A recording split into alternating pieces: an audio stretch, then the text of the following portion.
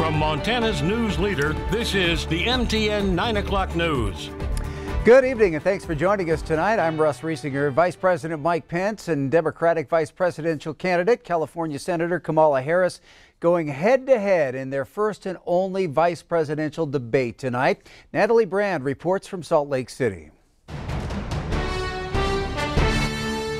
With new COVID-19 protections in place, the coronavirus remained front and center as Vice President Mike Pence and Senator Kamala Harris squared off in Utah. The American people have witnessed what is the greatest failure of any presidential administration. From the very first day, President Donald Trump has put the health of America first. Senator Harris, a former prosecutor, went after the Trump administration's pandemic response. Whatever the vice president is claiming the administration has done, clearly it hasn't worked.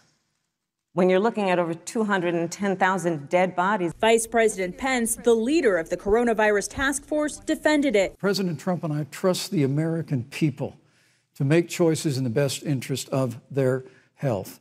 After the chaotic first presidential debate last week, the candidates tried to stay on message. Donald Trump paid $750 in taxes. The American people have a president who's a businessman, he's a job creator, who's paid tens of millions of dollars in taxes. With President Trump's COVID-19 diagnosis and both the president and Joe Biden in their 70s, this debate gave voters a chance to see how these candidates might handle the presidency if ever called upon. You know, Joe and I were raised in a very similar way. We were raised with values that are about hard work. The reality is we've got an election before the American people in the midst of this challenging year, and the stakes have never been higher, but I think the choice has never been clearer. The vice president and senator also sharply disagreed over the push to confirm Supreme Court nominee Amy Coney Barrett before Election Day. We hope she gets a fair hearing, and we particularly hope that we don't see the kind of attacks on her Christian faith that we saw before. Let the American people fill that seat in the White House, and then we'll fill that seat on the United States Supreme Court. The second presidential debate is scheduled to take place next week in the battleground state of Florida. Natalie Brand, CBS News, Salt Lake City. Well, President Trump says he will be at the second presidential debate. Former Vice President Joe Biden says he will only move forward if the president no longer has COVID-19. Well, President Trump released a new video on Twitter praising the doctors and treatment he's received after testing positive for COVID-19. The president returned to the Oval Office today for the first time in nearly a week, where he received updates on Hurricane Delta and coronavirus stimulus talks. Deborah Alfarone is at the White House with more. In a taped Twitter message, the president praised the experimental Regeneron antibody cocktail used to treat his coronavirus. But they gave me Regeneron, and it was like unbelievable. I felt good immediately. I want to get for you what I got, and I'm going to make it free. You're not going to pay for it. President Trump returned to the Oval Office Wednesday for briefings. His doctors released a memo stating that labs are now showing detectable levels of antibodies. Also that he's been symptom-free for the past 24 hours and his vitals continue to be stable. These are great professionals. They've done a fantastic job. After halting coronavirus bill talks, the president is now urging Congress to pass standalone bills for $1,200 stimulus checks and relief funding for the airline industry and small businesses. House Speaker Nancy Pelosi addressed the administration's about face on ABC's The View. He saw the political downside of his statement of walking away from the negotiations. All he has ever wanted in the negotiation was to send out a check with his name printed on it. Meanwhile, White House officials are pushing back on criticisms tying the COVID outbreak there to the September 26th Supreme Court announcement. Few attendees wore masks, and there was no social distancing during that event. We actually know that some of the infection here within the White House did not come from that event. The president's senior advisor, Stephen Miller, is among the latest to test positive for COVID-19. Miller is one of several to test positive after attending presidential debate prep sessions. Deborah Alfarone, CBS News, the White House. This evening, the president also tweeted that he spoke with UK Prime Minister Boris Johnson on the phone. Johnson also received treatment for the coronavirus earlier this year. COVID-related deaths across the state of Montana have now reached 203. The latest, a Bighorn County woman in her 80s, a man in his 60s, and another woman in her 70s. County health officials pleading with residents to stay home when they can, wear a face mask if they need to enter the public. Active cases spiking across the state. The 700-plus reported today topples yesterday's record of 504. However, MTN reports today's number includes more than 200 cases in Missoula County that we had already reported yesterday. There are now more than 5,200 active cases in the state, more than 16,000 total confirmed cases. The state reports 235 people are now hospitalized. The state will also begin publicly displaying COVID hospital capacity tomorrow. That report will show bed capacity, number of ventilators, and ICU capacity. That announcement from Governor Bullock today during a news conference. The governor will direct $200 million in CARES Act dollars to the Unemployment Insurance Trust Fund. Bullock says the move is to prevent Montana businesses from experiencing an 85% spike in their tax rate. Yellowstone and Flathead counties reported the lion's share of new cases in the past month.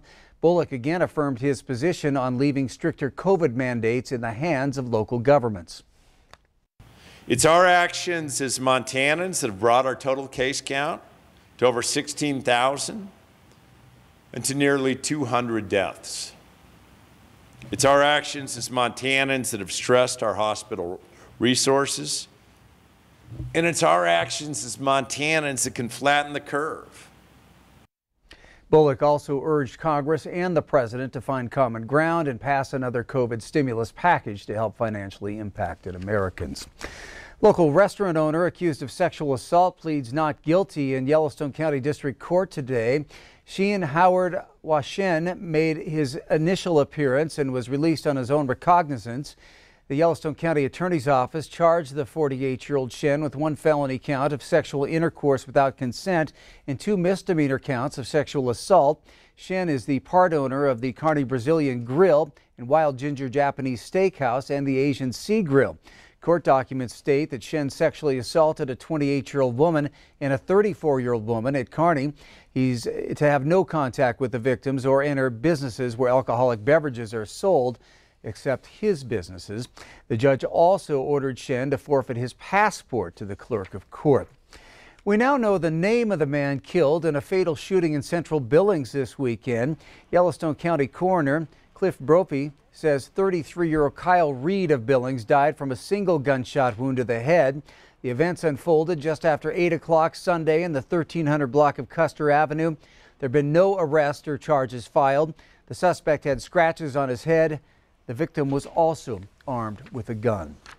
The Billings students are now in their 7th week of school amid the COVID-19 pandemic, and needless to say, the school day looks a little different with masks and social distancing, while some students have been struggling to learn in the remote classroom.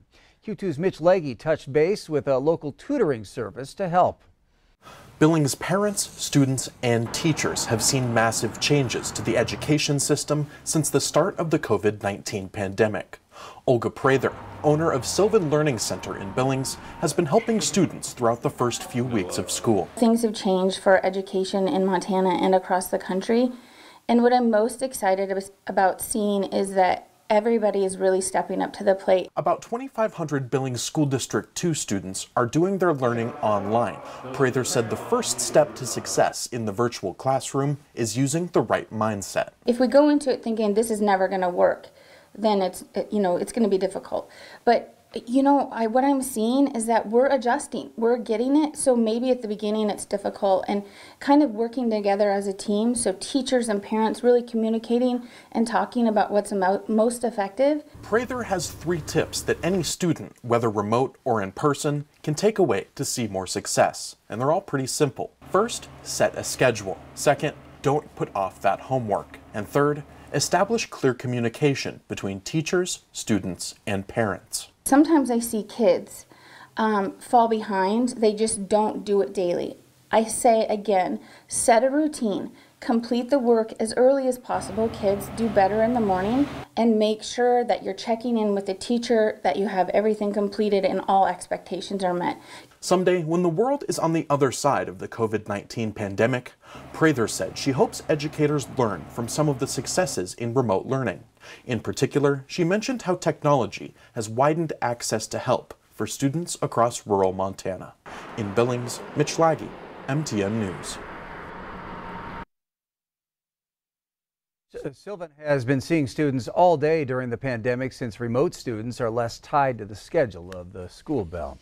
Well, just 1 week after Billings students were allowed to cheer from the stands at Dallas Stadium, that run has come to an end. The school district announcing today there will be no students allowed into the doubleheader on Friday. West plays at 4 against Great Falls High. Senior and Skyview play at 7.